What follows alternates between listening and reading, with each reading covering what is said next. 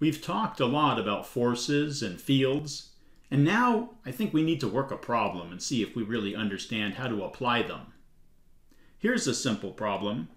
Find the net force on Q2 given the following information. So Q1, Q2, and Q3 are at three corners of a square. Q1 and Q3 are equal in charge, and they're equal to 5 microcoulombs. The coulomb is actually a very large amount of charge. So typical charges are much smaller than a coulomb.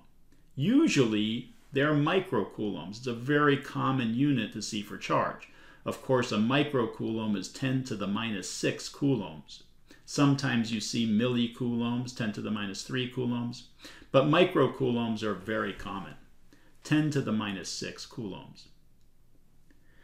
Q2 is 2 microcoulombs.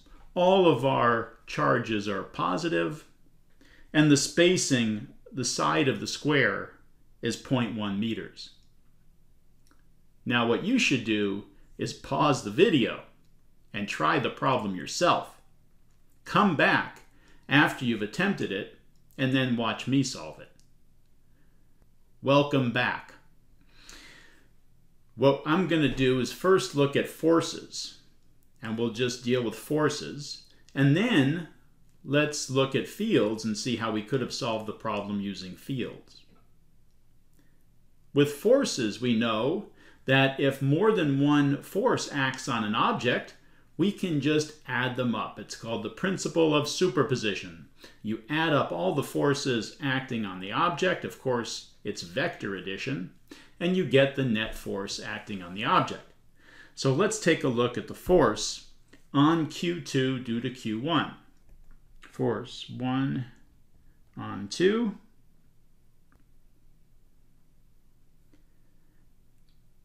The force on Q2 due to Q1 is K times the charge of Q1 times the charge of Q2 divided by the distance between them squared.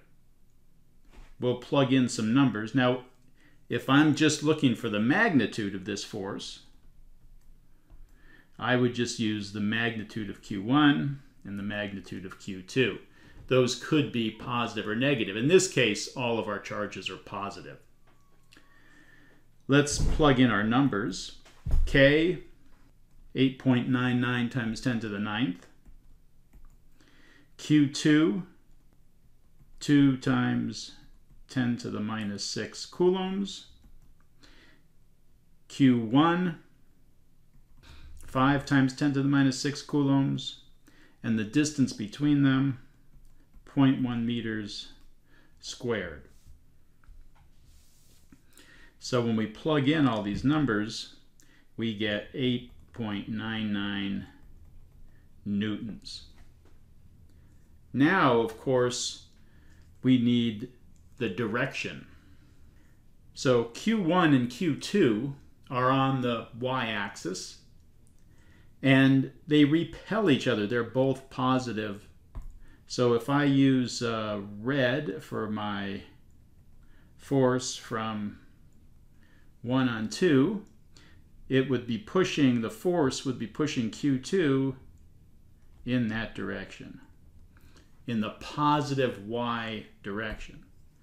So I need to put here j hat or y hat or an arrow in that direction. But we need to signify that this force is in the positive y direction, towards the top of the page. Now we do the same thing for the force from 3 acting on 2.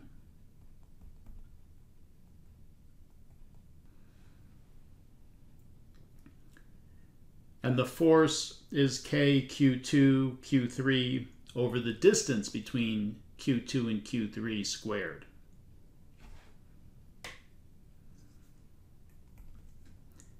And when we plug in the numbers, we get 8.99 newtons. Now let's find the direction. This is the magnitude. Let's find the direction. Q2 and Q3 are lined up horizontally with one another. The force will be either toward or away from Q3. And because they're both the same charges, they repel each other. Let's use green for this charge. And the charge will be pointing in that direction.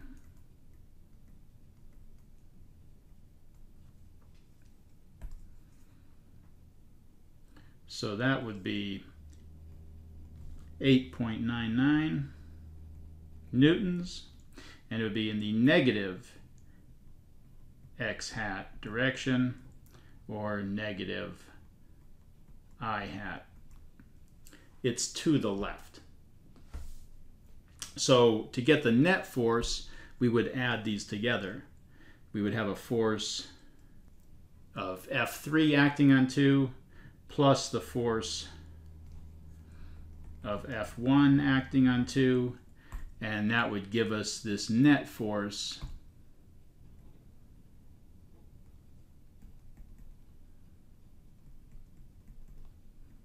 acting on charge 2. So we would have a magnitude of the square root of 2 times 8.99 newtons, and the direction would be at that 45-degree angle. That's using forces. We could have also found the net electric field at the location of Q2. And once we had that, we could have multiplied that by the charge Q2, and we would have had the force on Q2. So we could have said the electric field is equal to the electric field due to Q1 plus the electric field due to Q2. The electric field due to Q1 is K Q1 over R squared. And we want to know the electric field at this location where Q2 is, due to Q1. So the R is the distance between Q1 and Q2. In this case, it's just A. When you use equations, get in the habit of thinking about what each variable stands for. What is it? The distance between what? The distance between our point of interest, where we want to know what the electric field is, and our point charge that's creating the electric field. That's what we're looking for here.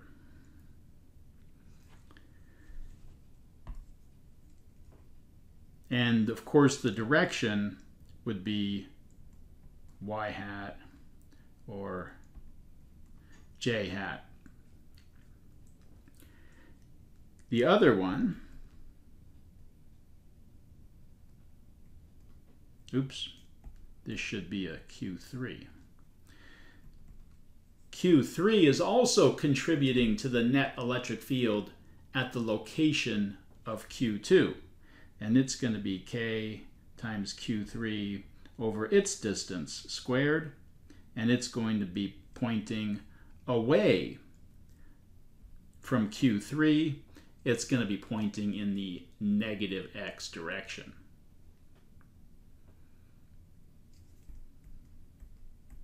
Using our unit vector notation, it will be minus x hat or minus I hat. Those are unit vectors. And we add these up, and we get the same. And then we multiply it by Q2 to get the force on Q2. So we could have done that path also. Either way, we get the same answer. Hopefully you got that okay. How about we check to make sure? Let's add a part B to this problem. What charge should be placed at the empty corner of the square such that the net force on Q2 is 0? So what I'm asking is, what charge should be placed right here at the empty corner of the square such that the net force on Q2 is 0. So pause the video and see if you can figure that out, and then come back and check. This is a summary of the situation. The net force due to Q1 and Q3 points up and to the left the way I drew it here.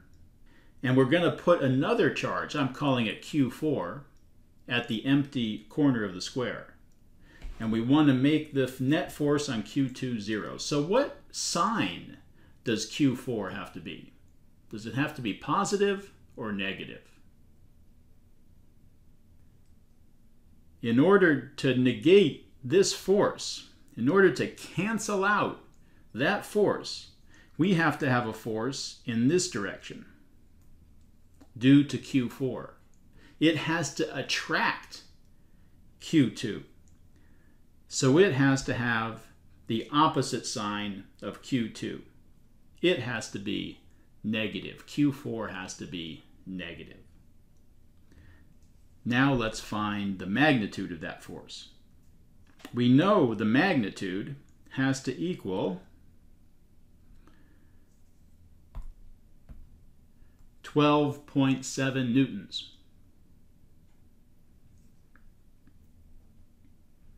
It has to be equal in magnitude.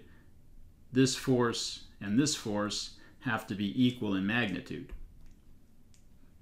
And we know it's going to equal K, Q2, Q4, that's over R24 squared, the distance between them squared. And I'm just finding the magnitude here, right? Because I already know the direction it has to be, and that gave me the sign of Q4 was negative. So this just gives me the magnitude of Q4.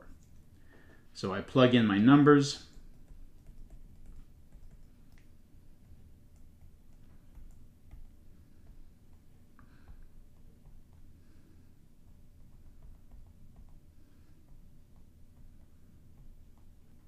The diagonal of that square is the square root of 2 times the length of the side.